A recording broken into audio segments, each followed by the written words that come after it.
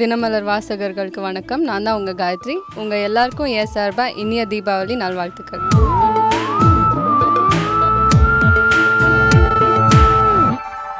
தீபாவளினா actually cousins வரமாட்டாங்க அவ்வளோவா.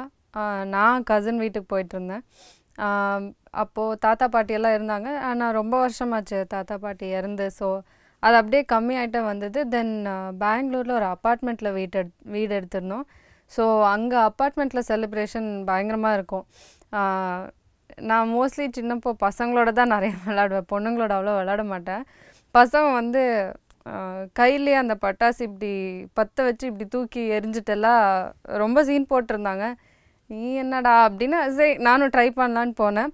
Try பண்ணேன், ரொம்ப ஈஸியாக தான் இருக்கே அப்படின்னு. நீ எல்லாம் பட்டாசு தானே வெடிக்கிறேன், நான் ராக்கெட்டை வெடிக்கிறேன் பாரு அப்படின்னு ஒரு நாள் ராக்கெட் கையில் வச்சு இப்படி பற்ற வச்சேன். தென் கொஞ்சம் ஆக்சிடென்ட் மாதிரி ஆகி இங்கெல்லாம் சுட்டு போச்சு. பட் எல்லாம் ஜாலியாக இருந்தது அப்போது. பட் ரொம்ப ரொம்ப வருஷம் ஆச்சு இப்போது பட்டாசெல்லாம் வெடிக்கிறதில்ல. தீபாவளினால ஃபேமிலி டைம் அந்த மாதிரி சொல்லலாம், அப்பா அம்மாவோட டைம் ஸ்பெண்ட் பண்ணி.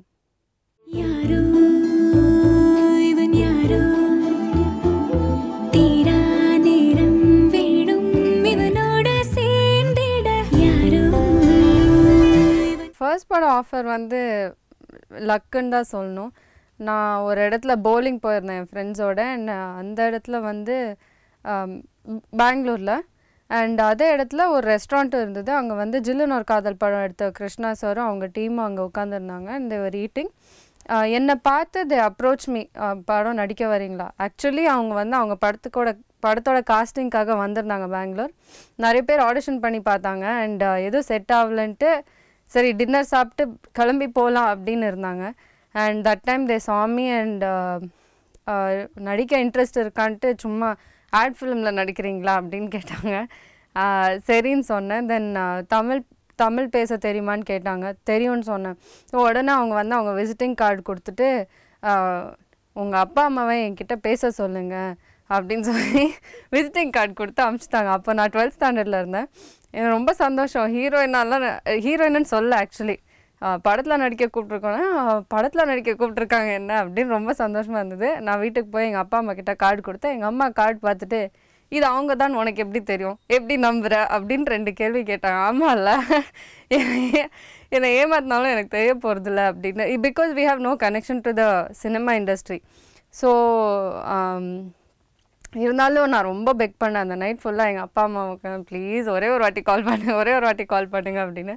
தென் தே call and Krishna sir meet பண்ணாங்க. தென் Krishna sir spoke to them. அவங்க ஃபுல் அவங்க டீமோட உட்காந்து அப்பா அம்மா கிட்ட பேசினாங்க. ஒரு காஃபி ஷாப்பில் மீட் பண்ணி தென் ஹீ கன்வின்ஸ்ட் அம்மா பேசிக்லி.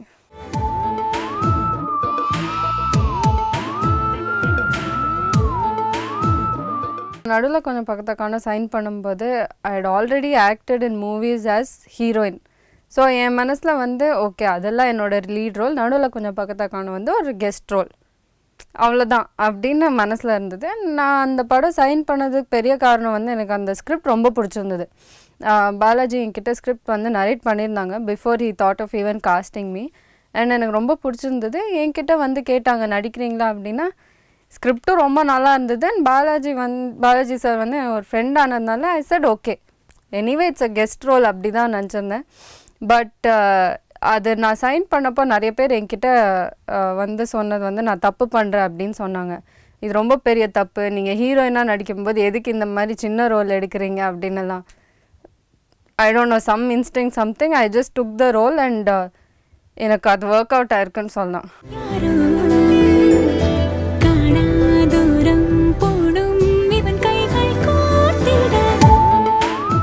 நடுவில் கொஞ்சம் பக்கத்துக்கான ரிலீஸ் ஆன பிறகு நான் பப்ளிக் பிளேஸில் போகும்போதெல்லாம் நிறைய பேர் என்னை கண்டுபிடிச்சாலே அவங்க எனக்கே கேட்கும் அவங்க அப்பா அப்படின்னு சொல்கிறது. ஸோ எனக்கு ஒரு அடையாளமாக மாறிடுச்சு அது. I don't have a problem with it. அவங்க சில பேர் பான்னு சொல்லி அப்படியே ரியாக்ட் பண்ணுறேன்னா நான் தானா அப்படின்னு கன்ஃபார்ம் பண்ணுறதுக்கு சொல்லுவாங்க.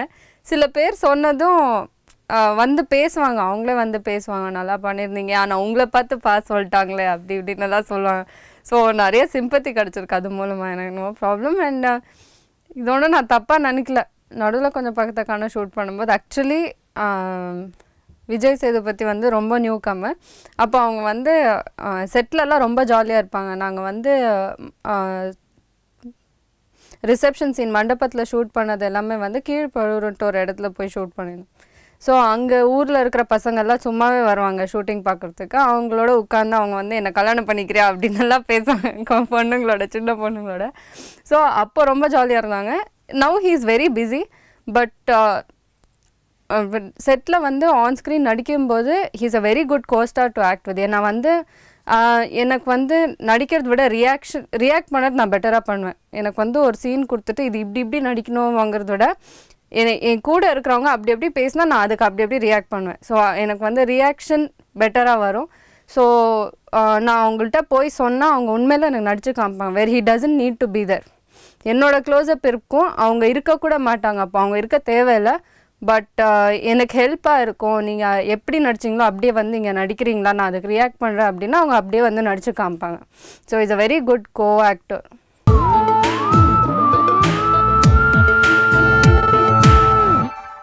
நான் ஃபர்ஸ்ட் படத்தில் வந்து ஒரு புக், அந்த புக் இன்னும் என்கிட்ட இருக்குது. நான் என்னோடய எல்லா டைலாக்ஸுமே எழுதி வச்சுருந்தேன். என் டைலாகு, என் கூட இருக்கிற கேரக்டர் பேசுகிற டைலாக் எல்லாமே ஃபுல் சீன்ஸ் நான் எழுதி வச்சுருந்தேன். என் மனசில் எப்படின்னா, நான் ஃபஸ்ட் டைம் வந்து இப்படி ஒர்க் பண்ணும்போது ஓகே சினிமாவில் எல்லாருமே இப்படி தான் ஒர்க் பண்ணுவாங்க போல், எல்லார்ட்டையும் ஒரு புக் இருக்கும், அவங்க ஒரு படமும் எல்லா சீன்ஸுமே எழுதி வச்சுருப்பாங்க அப்படின்னு. செகண்ட் படம் ஷூட்டுக்கு போகும்போது தான் எனக்கு தெரிஞ்சது இப்படி கிடையாது. 18 வயசு தான் நான் செகண்ட் ஷூட் பண்ண படம். அண்ட் 18 வயசு செட்டுக்கு போனால் நான் போய் டைரக்டர், ப்ரொடியூசர் எல்லாரையும் மீட் பண்ணேன். ஓகே இந்த படம் பண்ணலாம் அப்படின்னாங்க. சரி ஓகே, சரி இப்போ ஸ்பாட்டுக்கு வாங்க அங்கே பார்ப்போம் அப்படின்னாங்க. என்னது டைரக்டர் ஷூட்டிங்லையா, ப்ராக்டிஸ் எல்லாம் இல்லையா? ப்ராக்டிஸா என்னம்மா சொல்கிறேன் அப்படின்னு என்னை பார்த்தாங்க. இல்லை ஒன்றும் இல்லை அப்படின்னு நான் ஏதோ முடிச்சுட்டு ஷூட்டிங் ஸ்பாட் போனால் அவங்க அப்போ தான் எனக்கு தந்தாங்க, இதான் டயலாக், இதான் நீ இப்போ பேசணும் அப்படின்னு.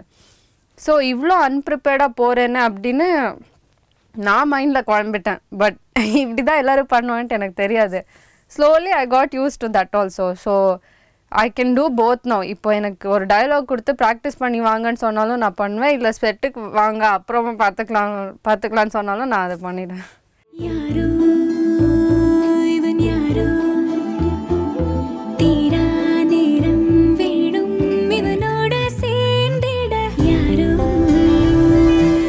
ஒரு கேரக்டர் நான் படிக்கும்போது என்னால் அதோட ரிலேட் பண்ண முடியணும்.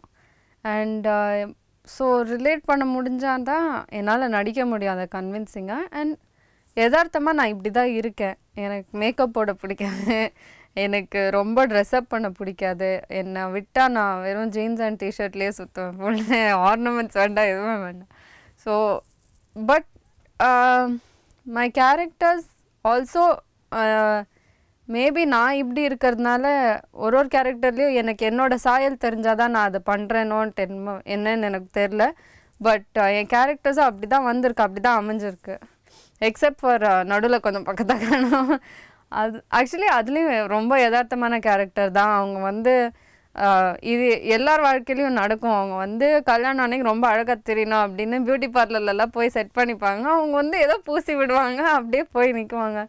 எங்கள் அம்மா கல்யாணத்துலேயும் நடந்திருக்கு. எங்கள் அம்மா வந்து மேக்கப் போட்டு பழக்கம் இல்லை, கல்யாணம் அன்றைக்கி மட்டும் மேக்கப் போடணும், நல்லா இருக்கணும், ஃபோட்டோலாம் எடுப்பாங்க அப்படின்னு சொல்லிட்டு மேக்கப் போட்டு வந்துருந்தாங்க. எங்கள் அம்மாவை பார்த்தா உண்மையிலே சொல்ல தோணும், அப்படி இருந்தது மேக்கப். ஸோ எனக்கு தெரிஞ்சு எல்லாமே எவ்வளோ யதார்த்தமாக இருக்கோ, எவ்வளோ அந்த கேரக்டரும் அந்த கேரக்டரோட வாழ்க்கையில் என்னோடய லைஃப் அண்ட் என்னோடய லைஃபோட சாயல் எனக்கு தெரிஞ்சால் எனக்கு அது ரொம்ப அப்பீலிங்காக இருக்குது.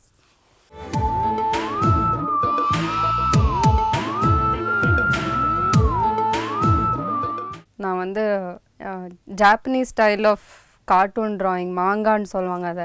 ஸோ மாங்கா ஸ்டைல் ஆஃப் கார்ட்டூன் ட்ராயிங் நான் யூடியூப் பார்த்து தான் கற்றுட்டேன். நான் டீச்சர் எல்லாம் வச்சு நான் சீரியஸாக கற்றுக்கிட்டேன்.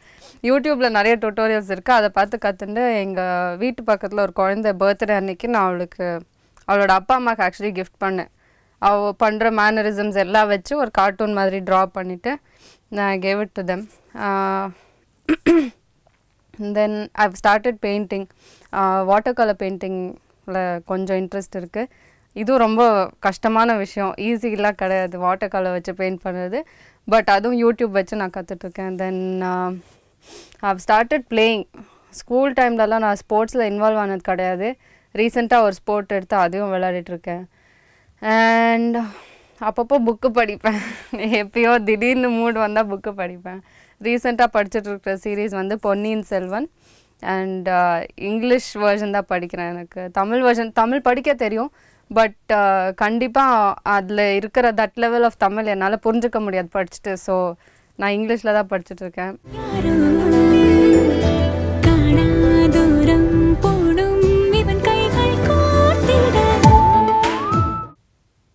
ஏதோ ஒரு படம் நடிச்சிருந்தாங்க. அது வந்து நான் பார்த்துட்டு நல்லா இருக்குது அப்படின்னு கால் பண்ணி சொல்லிட்டு இருந்தேன். அப்படி பேசும்போது தான் I just mention I don't know what movie you're doing, if you have something nice please tell அப்படின்ட்டு. அது நான் சும்மா தான் சொன்னேன். And he took it seriously and he told me, இப்போ மெல்லிசைன் ஒரு படம் பண்ணிகிட்ருக்கேன் காய்ச்சி, and it's a nice character, நீங்கள் டைரக்டரை போய் மீட் பண்ணுங்கள் அப்படின்னு. ஸோ ஹீ டோல் டைரக்டர் நீங்களும் காயத்ரியை மீட் பண்ணி பாருங்கள் அப்படின்னு. Actually they're already short listed other heroines இந்த ரோலுக்காகவே வேறு ஹீரோயின் ஷார்ட் லிஸ்ட் பண்ணி வச்சுருந்தாங்க. பட் நான் போய் மீட் பண்ணேன். அண்ட் ரஞ்சித் கூட பேசினேன். ரஞ்சித் வந்து என் கூட பேசும்போது ஃபுல்லாகவே அங்கே கார்னரில் ஒரு அசிஸ்டன்ட் டைரக்டர் இப்படியே ஹேண்டிகேம் வச்சு ரெக்கார்ட் பண்ணிகிட்டே இருந்தாங்க. நான் பேசிகிட்டு இருந்தேன். அண்ட் என்கிட்ட நிறைய பேசினாங்க, கதை கொஞ்சம் சொன்னாங்க, கேரக்டர் பற்றி சொன்னாங்க. தென் நான் வயலின் கற்றுக்கணுன்னு சொன்னாங்க. இந்த மாதிரி நிறைய சொன்னப்போ ஐ செட் ஓகே. தென் 1 week லேட்டர் எனக்கு கால் பண்ணி they said okay can you come down to the office அப்படின்னு. வயலின் கற்றுக்கணுன்னு சொன்னதும் நான் இமீடியட்லி அவங்க என்ன சைன் பண்ணாங்களா இல்லையான்ட்டு நான் கேட்கல. பட் நான் வயலின் கற்றுக்க ஆரம்பிச்சிட்டேன். ஒரு டீச்சர் வீட்டுக்கு வர வச்சு I was learning for a while. And அவங்க வந்து எனக்கு slowly I learn. And then எனக்கு வந்து ட்விங்கிள் ட்விங்கிள் லிட்டில் ஸ்டார் கற்றுக் கொடுத்தாங்க. அண்ட் அந்த கிளாஸ் போகிற ஸ்பீட் பார்த்து நான் சொன்னேன், சார் ட்விங்கிள் ட்விங்கிள் லிட்டில் ஸ்டார்லேருந்து நான் கற்றுக்கணுன்னா ரொம்ப டைம் ஆகும், நான் உங்களுக்கு ஒரு டியூன் தரேன், அந்த டியூன் மட்டும் எனக்கு நீங்கள் கற்றுக் கொடுக்கணும் அப்படின்னு. ஸோ மெல்லிசையோட அந்த tune what ever I have to play on screen அது எல்லாமே வந்து நான் மியூசிக் டைரக்டர்கிட்ட வாங்கி இவங்களுக்கு கொடுத்து தென் ஐ லேர்ன்ட் இட். ஸோ எனக்கு வந்து இப்போதைக்கு வயலினில் வாசிக்க தெரிஞ்சது வந்து twinkle twinkle little star and மெல்லிசையில் play பண்ணுற டியூன், அவ்வளோதான்.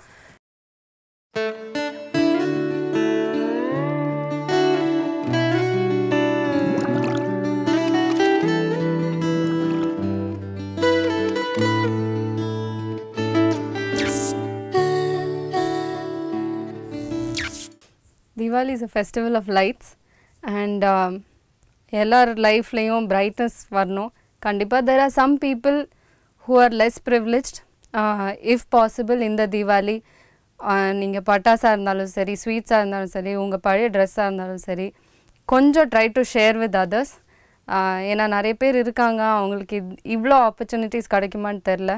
ஸோ நீங்கள் உங்கள் ஹாப்பினஸ் மற்றவங்களோட ஷேர் பண்ணணுன்னு நான் உங்களை ரிக்வெஸ்ட் பண்ணுறேன். அண்ட் கண்டிப்பாக இந்த தீபாவளி ஹாப்பியாகவும் சேஃபாகவும் கொண்டாடுங்க.